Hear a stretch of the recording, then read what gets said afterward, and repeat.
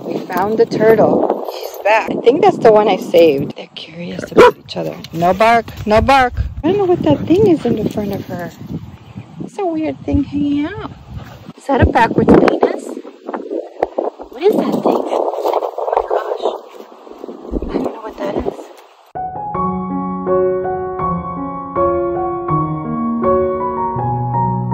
is. She wants to trust us, but every time Sika passes by, she goes in her shell. So cute. Like, she's curious about us too, because she comes out. That means she's curious about us, or him. I don't know what that thing sticking out in the front, that might be a him. This is my tree that gave me fruit this year, and I just noticed it now because I don't usually come back here by the shed unless I have to go to the shed or play with Sika, but I usually don't walk back here. So I've got lots of fruit coming in, but a lot of the birds have gotten to the fruit. There's still some on this side, but I'm afraid the birds are going to get to them. I have some good ones over here. Look, this one has half eaten. I don't know what to do. Maybe put like a bird net, but that'd be hard for me to get off later on. Took some out, but I don't know. This one is all like eaten up, but maybe I'll give it to the chickens today. Let's see, this one is eaten up. And not only just birds, but there was a wasp. See, there's a wasp there on that one. See it, the wasp? And they eat the nectar from the fruit. So I don't know how to keep that from happening. It's called Homesteading as You Go 101 because there are things that I don't know. Tree doesn't give me fruit every year, but I don't know, because maybe it was because I fertilized it in the wintertime. And I think that's probably what it was. And I have to do that in the fall. But what's the point if all the fruit is going to be eaten by the wasps and the birds? So I'll give some of these to my chickens today. So anyway, I'm on my way to do my street walk with Sika. Just disappeared from me. I'm over here just harvested this, but I'm gonna cut these off because I'm gonna make a stir fry today. And if I wait too long, this was already ready to flour, even though it tastes delicious. But I'm gonna go and harvest these small ones because I really want to make a stir fry today. So all I'm gonna do is snip those from here. Okay, just so you see, I mean, I have other things. I have peppers in my freezer. I have lots of stuff. So this is just some part of what I'm going to be cooking today. So I have some kale, I have some broccoli florets, and I'm gonna mix this up and make a nice steak stir fry today. By the way, these are my potatoes. These were miniature potatoes that I planted last year, and I did get a harvest. And I cleaned out of the weeds the container, and there were all these little potatoes in there, which is awesome.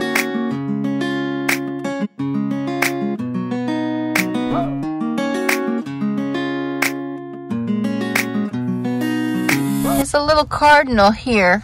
Let me see if I can get him out this way. He's stuck in there. He doesn't know how to come out.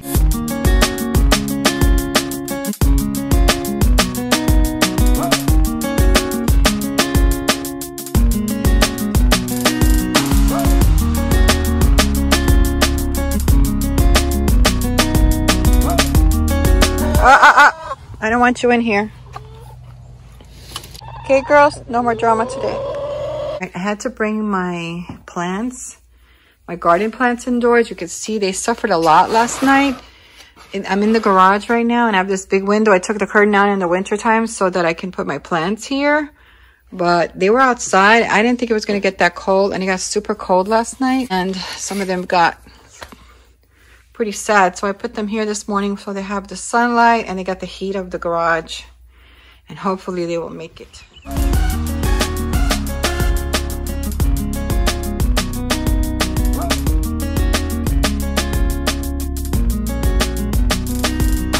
On my way to feed the chickens in the coop. I still have an hour of foraging time, but look what happened here. Something swooped down from the air. Look at all the feathers. See all the feathers here? This is Avi's feathers.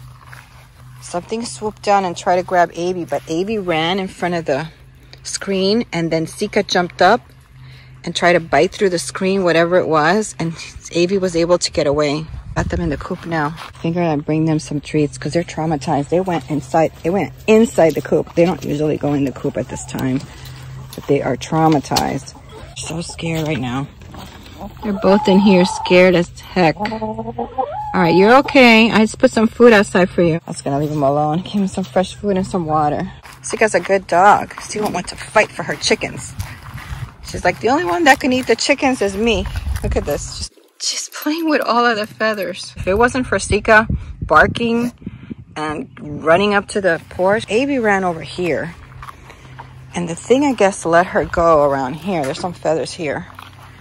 But I saw this thing try again around here. And Avi just ran in there and got away. See, there's some feathers there.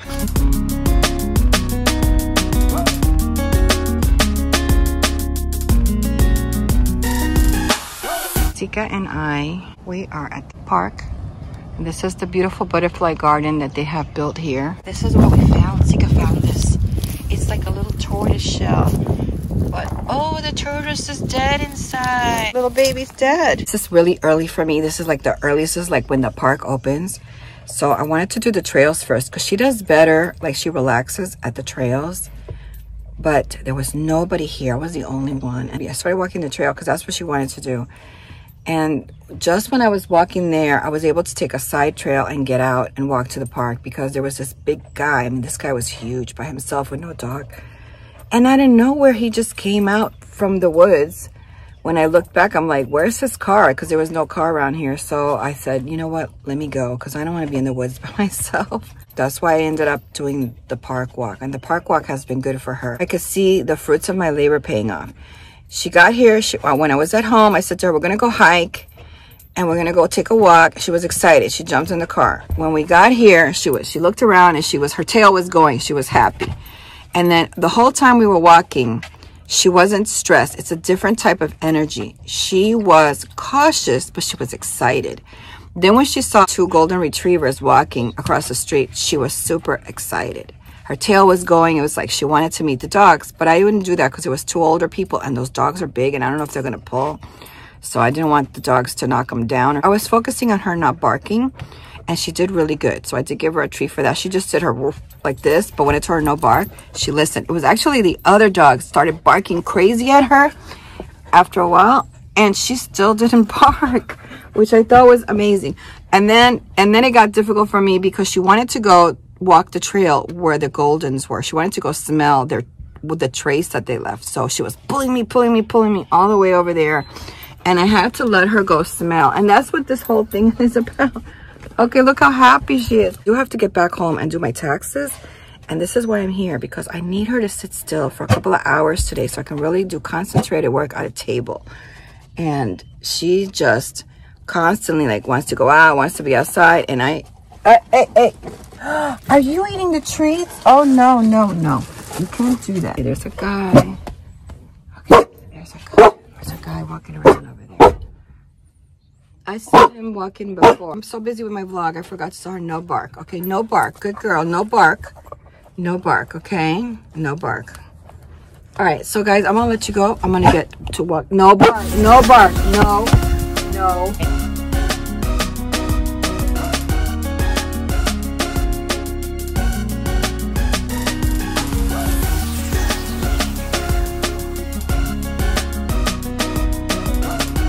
Look at all the people here. She's not barking at them. She's excited. Look at her tail. She's enjoying this. She's not pulling me. But no bark. I have to take my shoes off, but I have a thinner sock today, so I'm better with my hiking shoes. The good thing about this leash that I have for her is I can put it on the seat belt, so I can have my door open and she can't she can get out, but I have to be watchful. So.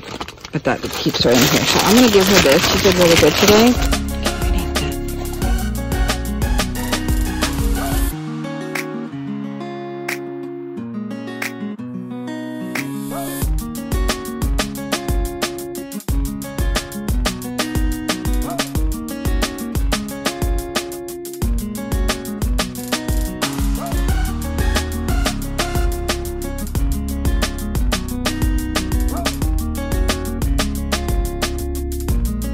This is what I'm doing. I put wire all around the bottom of my fence so my chickens can get through, but guess what? They get through. So I'm picking this wire up because it's hard to weed whack with the wire here. I've got to maintain this property, and chickens, they're just going to have to be watched.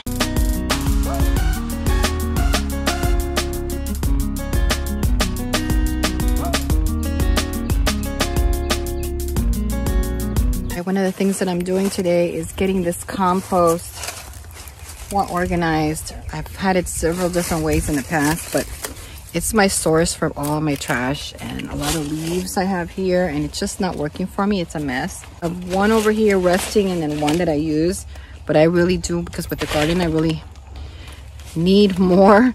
So this whole area here is going to be compost, and what I'm going to do is remove all of this here. I have some zucchini actually growing from my compost right now, but I'm going to start spreading this out. And then I also have some papaya trees that are growing from my compost. What are you doing? Are you drinking dirty rainwater? What are you doing? All right, so that's my job for today. Then I want to clean out the garden because there's so many weeds in there. Hopefully it will get a little bit cloudier today so I can get this work done, because it's been super sunny. It's hard to do that in the sun here. You opening a hole to China again? All right, so I have this stuff in the sun. It's just going to break up, and that's what I was using here to kind of block this from any animals getting into it. But with the sun, it just becomes nothing. So I'm trying to pick up all of the little tiny pieces, because this is going to be my compost for my garden, and I don't want none of this plastic to become dirt in my compost. So I'm trying to get all of the little bits out that I find. It's a tedious task, but it's got to get done. All right, I got the box out. So now I got my rake, and I'm going to try to blend all of this together. Then this is the old slide from my playground set. This is going to be build a wall here. That's what this is going to do. And then I just have to put some of those end pieces. I got lots of stuff done today with the garden. I'm pulling the weeds out. I still got more weeds I got to clean out. And then I still got some broccoli, lots of kale. I still have to do the weeds over here. And we're going to get rain tomorrow.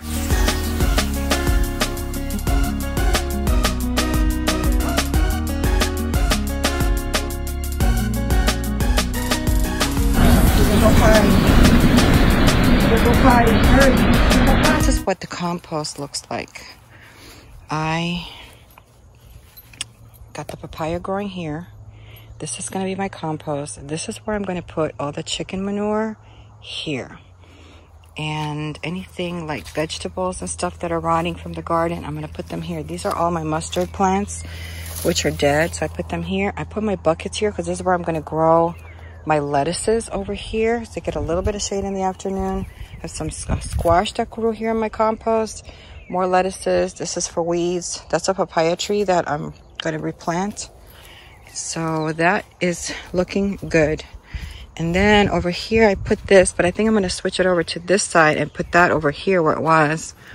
I'll do that tomorrow. This is going to be my herb garden. I'm going to have that on this side and then this over here.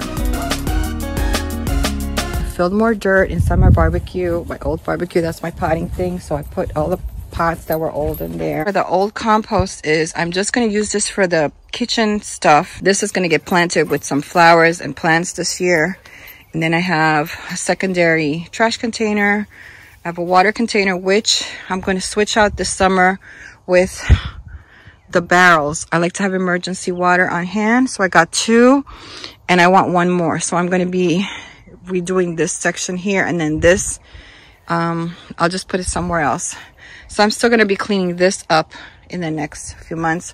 I have some more pavers over there piled up that I can use in that area there. Hopefully the grass will grow here because Sika has been digging holes and I've been filling them. And then I put this thing here, this metal, so that she could stop with the holes. So you see my pavers have lots of weeds, and I have to pull all of the weeds, and then I want to put the sealer on. That's another thing I got to get done too. Ready, set, go.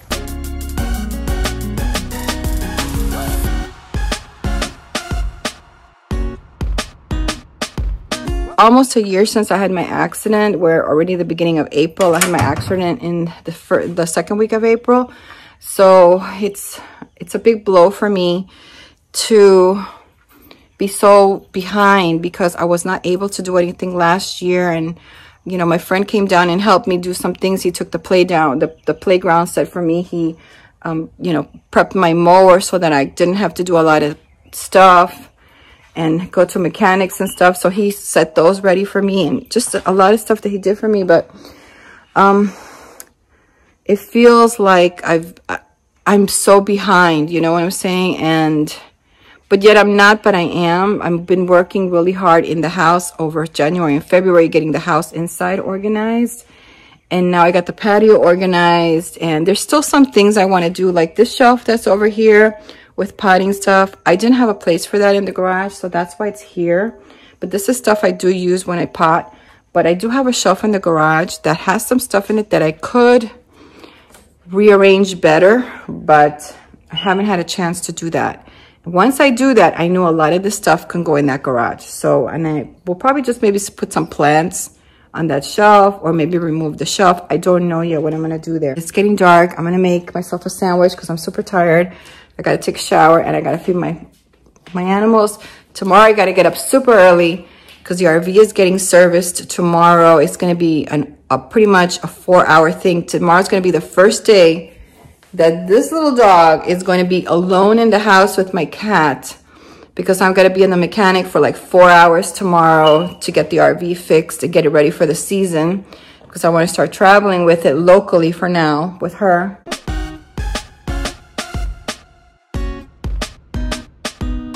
You can see my hard work is paying off because she's not scared of the mower anymore, and noises don't scare her as much.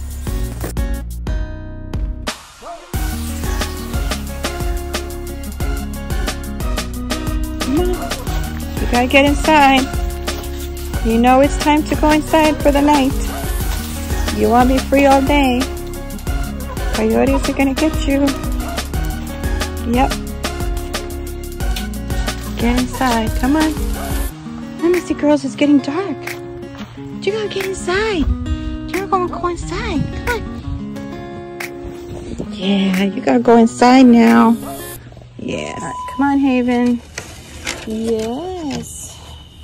I know. It's so nice to be out, right? But it's very dangerous. You gotta be inside. Come on, Avie. Avie, you're eating too much. You're getting too fat. Come on, Avie. Come on. Oh, you're okay. You're okay. Shh. Make such a fuss.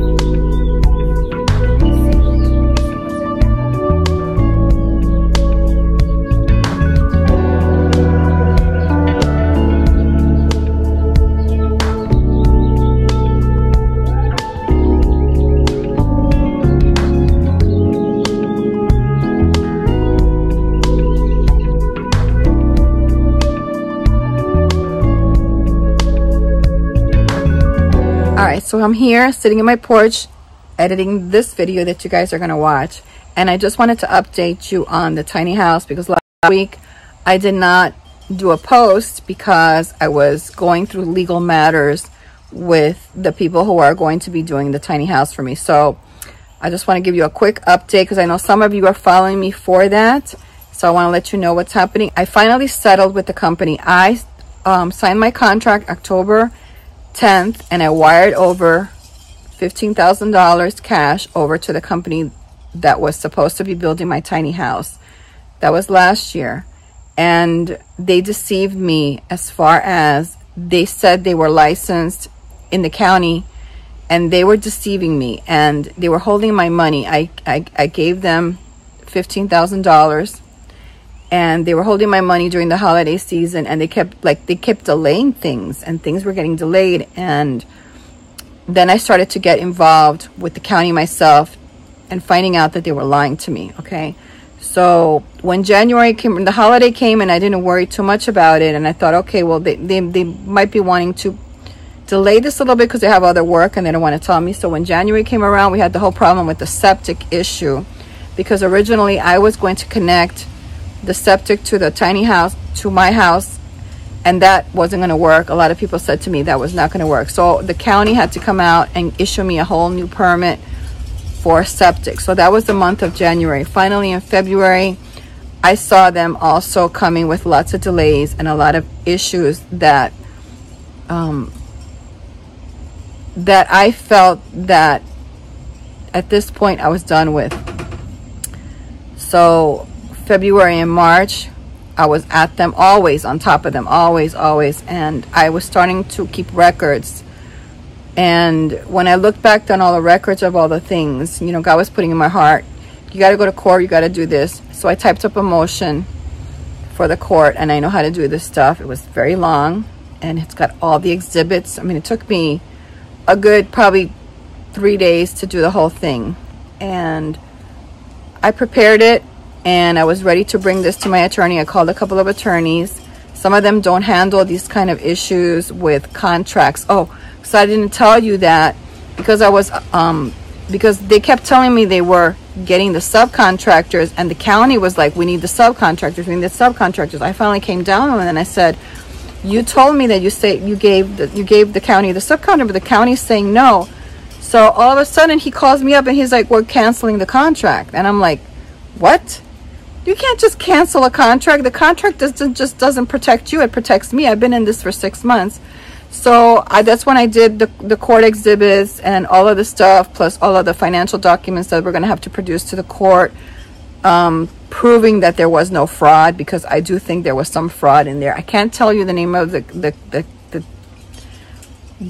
builder, although they are a Florida builder, and I can't do that because the agreement that we signed when we settled, and we settled out of court, was that I was not going to be able to talk in social media or anything about the company, right? So I signed that, we settled. They did pay me a settlement amount. It was a good amount for the 7 months that I was into this. It was a very good amount, actually. So not only did they return back my initial $15,000 deposit, they also paid me the wire transfer fee that I paid when I wire transferred the initial money. And they also paid me a good amount of money for the 7 months, well, almost 7 months that I was sitting waiting for them. And that's because now I have to start over. Okay, so that was also part of my whole procedure with the court. That was the motion that I was filing, because I was going to have some losses for my business because of the things that they were doing. So it's a good thing that we didn't have to go to arbitration. I don't need an attorney for arbitration. I can go by myself. But they knew that they were going to be spending a lot of money in court, and the evidences that I had against them were pretty significant. There were several statutes, Florida statutes, that contractors have to abide by, especially when it comes to down payment and applying for permits and things like that. And I was able to present those to them in my motion. And I do believe that that is the reason why, when they realized that they had a lot of things going against them, and this is the reason they don't want me to talk on social media about them, because there's so many illegal things that I think that were happening there. So at this point, I'm just gonna let it go, because you know, I signed this paper, I can't talk about it. But at this point, I just want to move on with my life. And during this whole time, I realized, and God was showing me this, that number one, God is the one who did all of this for me. He's the one who gave me the ideas. He's the one that showed me how to defend myself and how to handle this situation. Number two, when God tells you that's the house that you're going to build, and you say no, because that is not like the right zoning thing or whatever it is. I don't want to talk too much about what's going to happen here, but he's going to say no. He's going to say, this is what I want and this is what you want. And I wanted this other option. There was another option that I wanted, and I knew it was a better buy for my money than this little tiny house that I was getting. And it turns out that that is what I'm going back for. I'm going back to the option that God originally put in my heart, that I talked myself out of because I thought it was better to do it the other way, and it was a safer way, and it ended up not being. So I didn't do bad in the long run. God blessed me tremendously because I got my money back, and I got a good substantial settlement from this without having to go to court and spend court fees or attorney fees, because I was able to present the court motion and all of that myself. So with that said, if you want to continue to follow me, probably in the next 2 to 3 weeks, I am going to start to do that with the house build. There are some things that are happening here on the property that are going to change a little bit, but I don't want to talk about them. I don't like talking about my future plans because I know that there are people out there who are jealous, they're envious. There are people who are into witchcraft and sorcery and things like that, and they want to put spells on things that God gives you to do, and I won't be talking about those things until those things are already planted to get done.